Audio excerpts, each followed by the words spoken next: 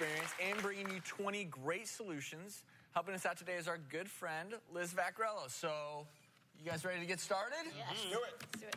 Well, if you've ever struggled to read the fine print or maybe squinted, to see the letters on a street sign when you're out driving, you've had to deal with our number 10 problem, that's bad vision.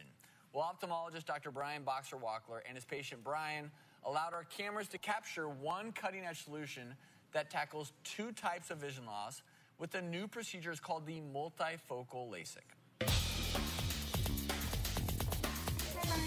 Hi, nice to meet you. What we're going to do is restore the youthfulness of Brian's ability to read and see. My eyes are weak. My eyes are old. That fine print right there is not even going to happen.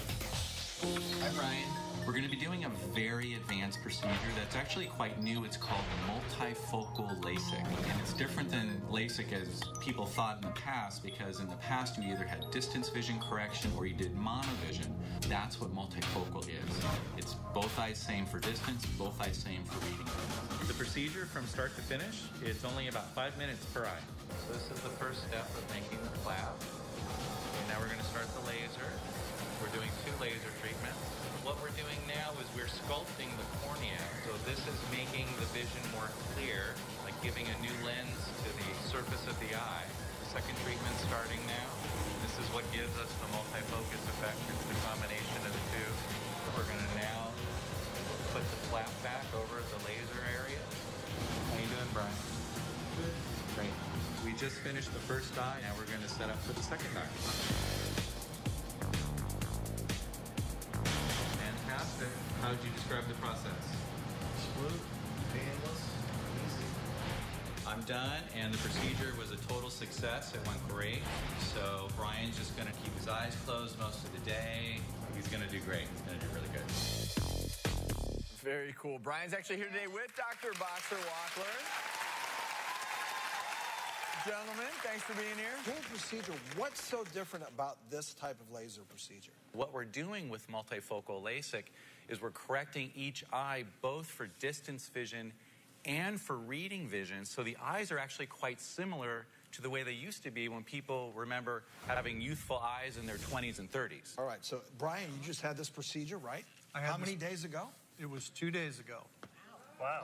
Wow, and how you doing? I have to say, it's an amazing difference in my life. Well, it truly is. Just Brian? opened up the world. Let's do the test. So before this surgery, were you able to read like a book or the newspaper without wearing reading glasses? I would have to really squint to try and focus the lens. Little Mr. Magoo. And in fact, now I still squint when I try to read out of a behavior. And when I stop squinting, it's absolutely clear.